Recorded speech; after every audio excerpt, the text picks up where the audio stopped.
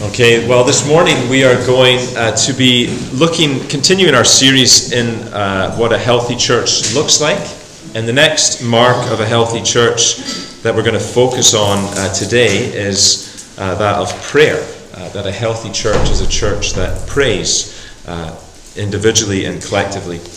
And so as part of that, there was so many passages we could potentially turn to, but what I want to do this morning is focus in within the Sermon on the Mount and look at the section in there on prayer and see what Jesus himself teaches us about prayer. So we are going to read from Matthew chapter 6, and reading from verse 5 to the end of verse 15.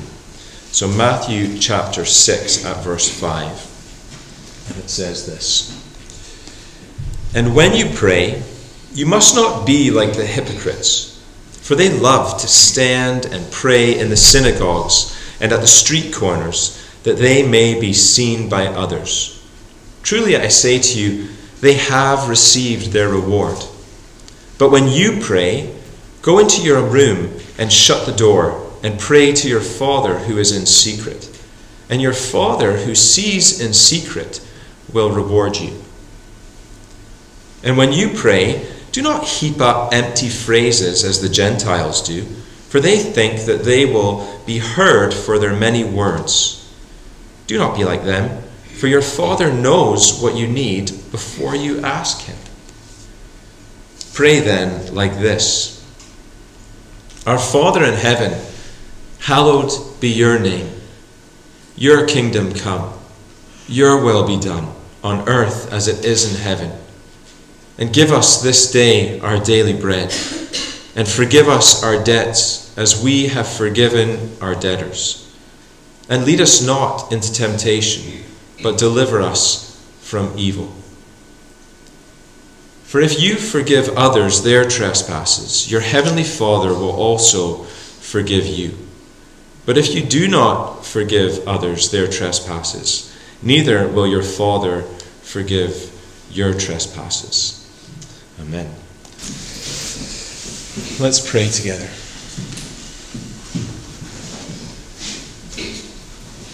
Lord, we thank you for your love, for your mercy, for your grace towards us. And Lord, as we have been singing your praise, as we've heard your word read, as we've taken up the offering, Lord, we do all these things as acts of worship to you. And Lord, we pray that you would now speak to us from your word, that by your Holy Spirit you would breathe faith in us, that you would breathe life into us, Lord, so that the embers of our faith would ignite and burn brightly, and that our lives would be spent and used for your glory. Lord, so that you would take not only the offering that we have uplifted, but you would take every aspect of our lives, of our being, of our desires, of our hopes, that you would take every part of us and fill it with your light, that we might give you glory and that we might find joy in you. So we ask that you would speak to us now. In Jesus' name, amen.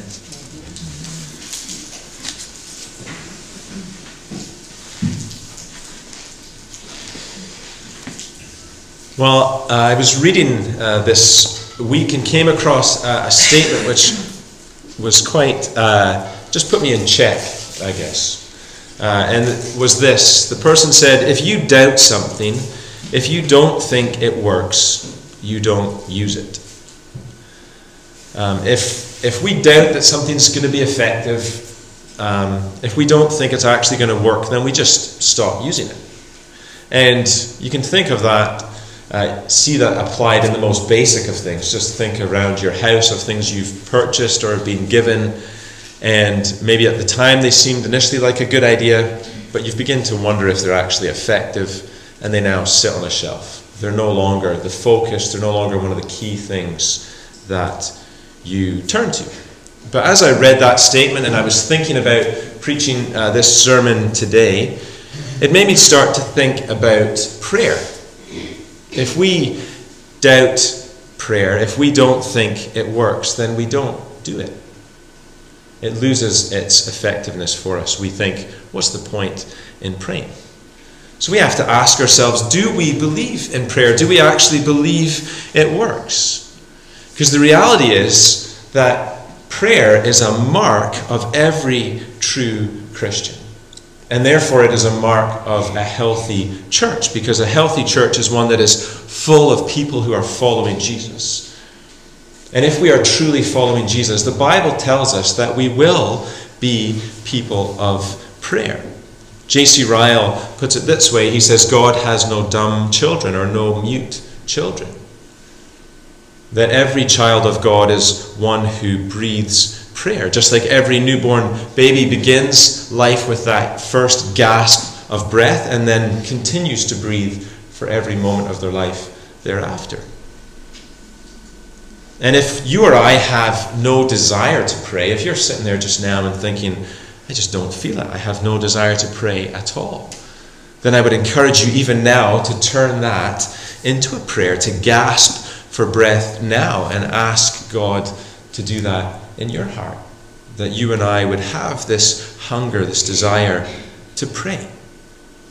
But I think one of the reasons we maybe doubt prayer sometimes, and one of the reasons we think we don't think it works, is because we don't understand it. We don't really realize what the point of it is. So what I want us to do this morning is look at this passage, and I want to highlight 5 or 6 things to you about what Jesus teaches us about prayer and what he shows us about prayer. And hopefully as we see those, it will ignite and fan into flame that desire to pray in our own hearts, and also show us why it is so important for us to pray. So let me go through these. Some of these are very quick. We'll just take a minute or two on them. Others we might take a little bit longer. But the first thing that I want you to notice here is that it is not an issue of if you want to pray, but when. So it's about when and not if. And you can see that in verses 5 to 7. Notice he says, and when you pray, you must not be like the hypocrites. When you pray, go into your room. And when you pray, do not heap up empty words. This isn't something that you just do if you want to. This isn't something that is some kind of like on your phone. You know, when you buy a phone or you buy a new car, there's optional upgrades, optional extras. Prayer isn't an optional upgrade for the Christians who really want to be super holy. Prayer is actually our way of breathing and being in a communion, in a relationship with God. So Jesus begins by saying, when you pray, not if you are going to pray. All followers of Christ are to pray. The second thing that I want you to see is that we are to pray to God and not to others. Notice in verses 5 and 6, he says, when you pray, you must not be like the hypocrites, for they love to stand and pray in the synagogue and at the street corners, that they may be seen by others. Truly, I say to you, they have received their reward. He's saying, don't be like the hypocrites. Don't be pretending to speak to God, but just showing off to others. In the tradition, in the Jewish tradition from the Old Testament, the people were to pray 2 or 3 times a day at set times. And therefore, they would, if they were close to the temple, the desire would be to be in the temple for that time of prayer, because there were sacrifices being made, and they would pray at the same time. But if not, they would try and stop and pray wherever they were, so that they were praying at the same time as that offering was being made. And what Jesus is saying here isn't saying that it's bad to pray in public. He's not saying that public prayer is wrong, but he's saying don't be pretending to speak to God and actually just doing it hoping that everybody else sees you and thinks you're really holy. And I guess the challenge for us is, if the only times people ever, or we ever pray is when there are other people around and we try and make them sound as eloquent as possible, then that tells us something about our hearts. Jesus is saying, you and I need to be remembering that prayer is a way of us speaking to God and not to those around us, not showing off to others. Because if all we are concerned about is our image before other people, then he's saying our words are empty. Our prayers are meaningless. It's like someone who comes and flatters you in front of others when you know that they don't like you, or that they're just doing it to impress other people. And it just rings empty and hollow. And notice he says, truly I say to you, they have received their reward. If all your prayer, if all your religion is just how other people see you, Jesus is saying you got what you wanted. It's about your image to other people, and they've thought you're religious, and that's it. But you've made no impression on God. You have no communion with God. So he says, when you pray then, pray to your Father in secret.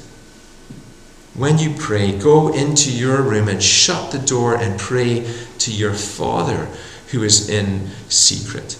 And your Father who sees in secret will reward you. Like I said, he's not saying that corporate prayer is wrong or praying out loud in front of other people is wrong. Jesus did it himself. And you see it all the way through the Old Testament and the New Testament. We've done it this morning where I've led you in prayer. But Jesus is saying you and I need to have this heart of prayer where what we're really wanting, what we're really seeking after, is to be in this relationship with God. This relationship of a child with their Father. One of this genuine, intimate conversation. Of being in private with God where it doesn't matter who else is there. You're not trying to impress anyone else. You want to just have this conversation with him. And each of us know what that's like when you have a friend or a loved one, someone who's dear to you and life is busy. There's times where you want to just take that person and go aside and have a conversation, just the two of you. And Jesus is saying, pray like that. Not so other people can see it, not just trying to be good and as this kind of pretense, but have this relationship with God. Think about it, an illustration maybe to help. If you think of somebody who is, imagine a guy who is horrible to his family, just unloving and unkind to his wife and his kids. But every time they're in public, he puts on a great show of trying to be the perfect husband and the perfect dad. And it'll fool people for a while. But it never fools God, and it never really fools his family. And Jesus is saying, have this relationship with God, this one of sincerity and honesty, where when it's just you and him in the room, you speak to him openly as your Father in heaven. Because your Father in heaven sees what you do in secret as you come to him in prayer, and he will reward you. That private honesty before God is rewarded by him, not because you've earned it, right? Not because you've earned some right by praying in the right way and he's like, oh well, okay, I'm going to have to give you what you want. But because you've come and been honest before him as a child and expressed your love for him and your need for him and your weakness before him, and as you do that, as you honestly come, he says he hears our prayers. That his ear is towards us, and he hears those prayers that are poured out secretly and honestly before him. He calls us to seek him and promises to reward those who do seek him. So God is to be the focus of our prayers, not others. The third thing I want you to see is in verses 7 and 8, and that is that it's quality, not quantity, that matters in prayer. Do not heap up empty phrases as the Gentiles do. Right? In other words, you can't schmooze God. You can't win him by your patter or your flattery. It's not like by coming in and saying the right formula of words that you're going to win his favor. Or by coming in and flattering him with lots of really eloquent words, right? You've read a couple theology books or a thesaurus, and you try and use the most flowery, poetic language you can. And by doing that, God's going to suddenly go like, oh wow, yeah, that was a good prayer. No, he's not impressed by that. It's not the quantity of your words or the repetition of your words, but the quality, the sincerity, the honesty of your words before God. And this is why, we're about to look at the Lord's Prayer just in a couple minutes. But it's not some kind of magic mantra where if you make a mistake and then you say it 5 times, you've wiped the slate clean. That's not how it works. It's not a case of repeating words to try and win his favor. No, he's saying, be honest before me. Don't try and impress me with your words. Do not be like them at all, because your Father in heaven already knows what you need before you even ask. So pray then like this. I know somebody who, when they were a kid and they would realize they had done wrong, and I did this myself, I can't just say it was somebody else, but I also know somebody who was very good at this. They would do something wrong, and they would see Mum coming, and then they would say, I'm sorry, I'm sorry, I'm sorry, I'm sorry, I'm sorry, I'm sorry. And they would say sorry enough times that they would just try and drown out all other conversation, just by repetition. Not necessarily by repentance, but just wanting to try and drown out the noise by repeating themselves. And we don't want to be like that in prayer. Because like it says, don't be like them, for your Father already knows what you need before you ask him. So hopefully you're all just thinking the same thing as me as I read that. You think, well then why bother? Right? Why is he asking us to pray if he already knows what we need? And this is where I think we get prayer so wrong. Right? Because we think prayer is us just coming and asking God for things. And that's an element of it. Yes, of course, but that isn't what prayer is about, because prayer and the Christian life isn't primarily about us. It's about him. So prayer isn't about us just letting God know all the things that we want. Prayer is really intended for us to come and be in communion and relationship with God, to know him, to know his heart towards us. It's about this relationship with him. Like if you knew somebody who had a really powerful or wealthy parent, right? And then you discovered that their only relationship with him, the only time that they ever spoke to their parent was asking for stuff. Would you think that was a healthy relationship? You would say, of course not. That's a terrible relationship. Right? They're only interested in getting things and not actually in being in this relationship. But I came across another story this week, and it just blew me away as I heard it. So there was a Christmas film on this year, an animated thing, The Boy, the Horse, the Fox and the Mole, or something like that. Maybe some of you saw it. It's like a kid's animation thing. The artist that did that is a Christian and a really gifted guy, but I saw a video of him speaking. His name's Charlie MacInnes, and he told this story that his friend is a vicar, right? And his friend was going in and out of hospital every week doing visits. And as he was walking through the ward and he was in his vicar's collar or whatever, it was obvious he was a vicar. And he was walking past a bed, and every time he walked past the bed, the man in the bed went like that. Didn't say anything, just gave him the fingers. And the vicar walked past. And it happened every day, right? Day on day, until eventually the vicar would smile and the guy would, and the vicar would just wave and give him a smile and keep going, right? And then one day, as he was going past, the man didn't give him the V's. He said, excuse me. So the vicar came over and he said, well, can I ask you a question? The vicar said, sure. He said, why? Like you're dressed up as a vicar. Why do you do what you do? Why do you believe what you believe? So the vicar just shared the gospel with him, told him about our sin and about God's love for us, about Christ coming, about how God has shown us mercy and grace and how he wants us to pray.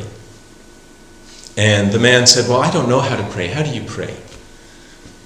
And the vicar said, well, it's pretty simple. And he got out of the chair, and he had the chair there next to the bed, and he said, imagine that sitting in that chair is Jesus, and his heart towards you is love. So what would you say to him if he was sitting there? And the man said, well, I think I would have to admit I'm pretty scared. And the vicar said, that's good. It's good to be honest with him. What else would you say to him? And he said, well, I think I'd have to say I've really effed up my life, big time. And the vicar said, that's good too, that's honest. And he promises that he loves us and he will forgive us as we do that. And so they had a conversation like that, and he encouraged the man just to pray as if Jesus was sitting next to him, because Jesus is next to him. So he left, and that was it. And then a couple of days later, he was in the hospital, and he noticed that the bed was empty. So he went and asked the nurse, have you moved the guy that was in that bed? And the nurse said, no, I'm really sorry, he passed away.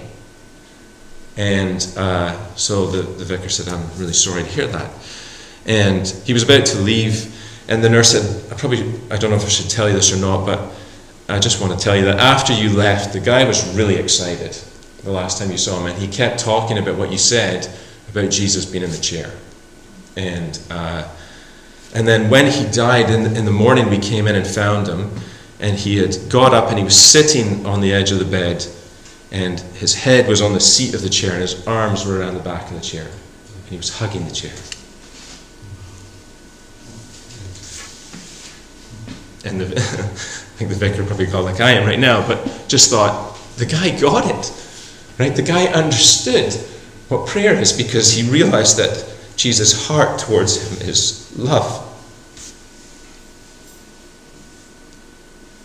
And his heart towards you and me is love. And then we get annoyed because we've asked for something and we didn't get it. And we're in a huff. We don't want to speak to him. Or we're busy. Or we're just tired and we can't be bothered going out again. Or there's something more interesting on our phone right this minute. But he's sitting there, and his heart towards you is love. Because prayer isn't primarily about us, but it's about him, about what he has done for us. So speak to God. Speak to the God who loves you and has made you to be in a relationship with him and has called you to call on him, because his heart towards you is love. And he knows what you need. And he's saying, call on me.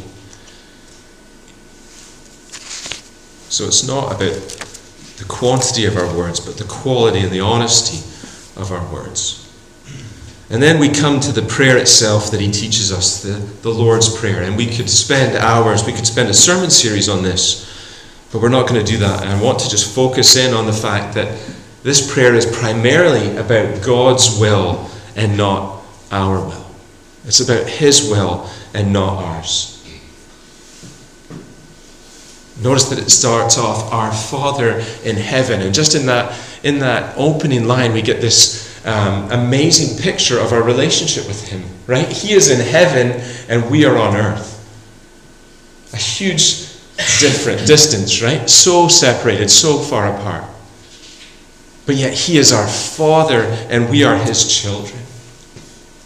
So in that one expression we have his holiness and his greatness and our humility and our lowliness, right? And our unworthiness. And at the same time we are told, no, he is your Father. His heart towards you is that of a father. Hallowed be your name. That we would lift his name up and sanctify. To hallow is to sanctify, to set apart something, right? Not because you're getting rid of it, but to set it apart as special. That we would have God like that in our hearts. That we would set him apart from everything else. That he would become the focus of every aspect of our lives. That he would become the light in which everything else is illuminated and shines. And that can only happen as we turn to him in prayer, right? If you're anything like me, then I feel that all the time. There's times where we feel like we are focused on him and then we are completely distracted and drawn into other things and we don't really care or are interested. But know that his name would be hallowed and just cover the whole of our lives. And that his kingdom would come and his will would be done on earth. And this is a difficult prayer, isn't it? Like, am I really willing to pray that? To ask God just now, your will be done. In the knowledge that as you say, your will be done. You are laying down your own will. Right? It's hard enough for us to do that with one another. You're trying to decide what to have for dinner, and you really want something, and the other person wants something else. And you have to say, okay, it's okay, we'll have what you want. Right? That's a hard choice to make. Or which movie to watch, or whatever, what to watch on TV, or where to go on holiday, all these things. To lay down our will to somebody else's, but are we willing to do that with God and say, your will be done?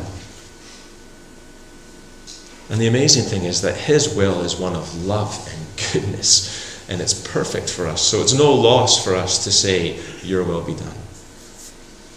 But it's a hard prayer to pray, as we see even Christ weeping in the garden as he says, not my will, but yours be done. That we would pray that with joy, even through the tears that we shed over our own will being set aside. Give us this day our daily bread. Because you and I need a whole lot less than we want, as we saw with our game with the kids, but we also need a whole lot more than we realize. So as we say, give us our daily bread, we're coming to him and saying, I want your will to happen in my life, and give me what I need today, which isn't going to be everything I want today, but give me what I need today, and give me all the stuff I need that I don't even realize that I need. Give us this day our daily bread.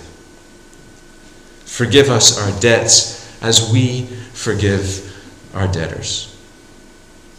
Because we are sinners, we don't just have an issue with the occasional sin, but we ourselves at the core of who we are as people, as humans, are sinners. And as we're redeemed, his blood covers that for us.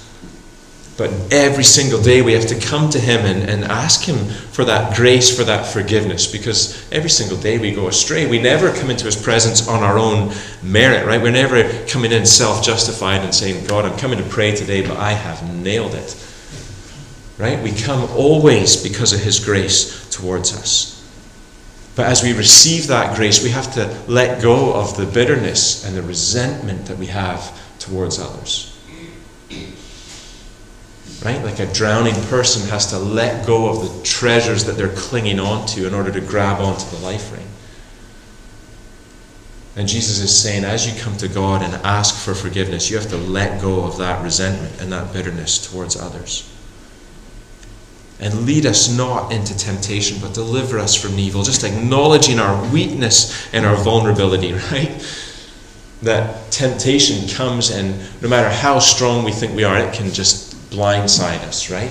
However good your day is, something can tick you off and you go down to a dark place, right? And we are asking him, lead us not into temptation, but deliver us from that evil. And in this prayer, in all of those petitions, we see this desire for what God wants in our lives and not what we want in our sinful nature. So our prayer needs to be marked by this desire to seek his will and not our own. And then, fifthly, we see that it's practice, not theory. Right? So if we're praying stuff and then not living it out, it's pretty empty. We have to come and speak to God and be open and honest to him, but then we need to go and live it out. And you see that in verses 14 and 15. For if you forgive others their trespasses, your heavenly Father will also forgive you. But if you do not forgive others their trespasses, neither will your Father forgive your trespasses. He's unpacking verse 12, where forgive us our debts as we forgive our debtors. You and I are saved by grace alone, yeah? It's because of his grace towards us that we are saved. But that saving grace is never all alone. We're saved by grace alone, but it doesn't mean that we sit around and have nothing to do. We need to respond to that grace with faith. He offers us that grace, and we have to believe in him and trust in him. And he offers, but we need to respond to that forgiveness offered to us with forgiving others. And this is hard, right? This is hard just on the most basic level, when people tick you off and annoy you, never mind heartbreaking pain that others have caused you. But Jesus says, come and ask for forgiveness, and as you do that, lay down that bitterness and that resentment or that hurt, that heartache at his feet also, and allow him to deal with it. And it doesn't mean that you don't seek justice, right? The Psalms and repeatedly we are called to pray for justice, but not to seek vengeance ourselves, but to come and be Christ-like as we come to him. And you and I are only ever going to manage that through prayer, aren't we? We can't do that on our own. And the reality is that bitterness that we can hold towards other people, that lack of forgiveness, becomes really ugly, especially if it's dragged out into the light. There was a song I came across this week by, I had never heard of her before, Isabel Pless, but it's called Spam Calls, the song, and she's talking about how, I'm assuming it's her boyfriend or whatever, her ex-boyfriend has hurt her, and it's how she feels when she sees him, right? But some of the lines from the song, it says, "It sucks to see that you're doing okay. I hope your happiness is a passing phase, because I want to be the one who moves on and rubs it in your face." And it's like a cool sounding folk song. It's like really gentle and la la la, but there's this bitterness and this resentment in it, right? And yeah, she's being really honest. As she sings it, it resonates, and it's popular because people listen to it and they're like, that's how I feel. But Jesus is saying, as we come to God in prayer and as we seek his forgiveness because we have offended him, then we need to be like Christ and live that out. So finally, in conclusion, you and I, if we are to follow Christ, need to be people of prayer. Not prayer just formally in front of other people, but prayer that is in the secret place, that our hearts would constantly breathe in and breathe out in communion with God, in a relationship with him, where we are constantly looking to him and seeking his will in our lives, not trying to impress him with the quantity of our words, but by laying our hearts open honestly before him. That from the very beginning in our call to worship this morning, we saw God saying he had created us and made us to be in this relationship where we call on him, and he promises us that as we do that, he will bless us. So let us be people who grow in prayer, that we would grow in that relationship with God. Paul puts it this way in Ephesians 6. He says, "And pray in the Spirit on all occasions with all kinds of prayers and requests. With this in mind, be alert and always keep on praying for all the Lord's people."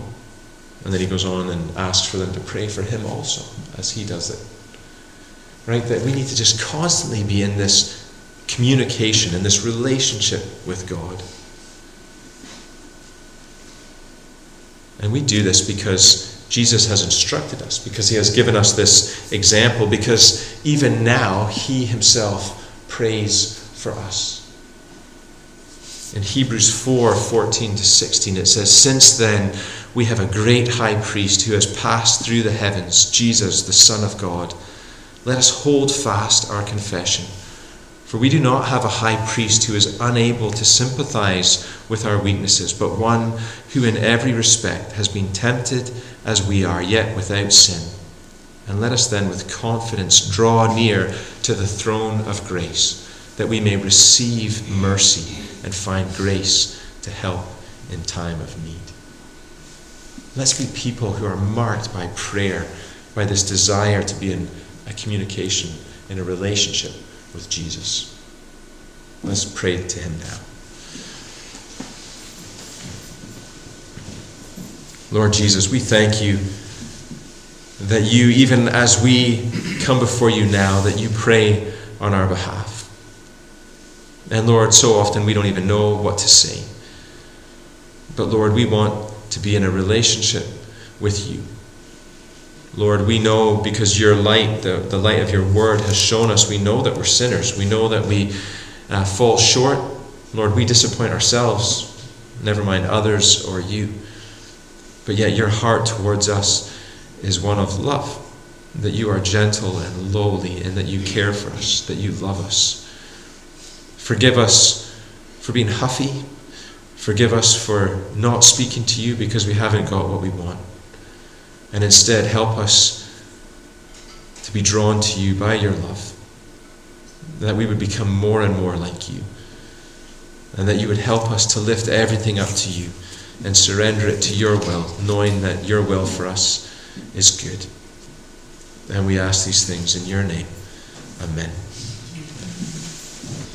This evening at 6 p.m. we'll gather here again, and we're going to this evening look at 3 stories that Jesus told that help just illustrate prayer and how we are to pray. So I'd really encourage you, if you are able to, it'd be great if you're able to join us for that. But now let's have the benediction. Now may the grace of the Lord Jesus Christ and the love of God the Father and the fellowship and the communion of the Holy Spirit be with you all, now and forevermore. Amen.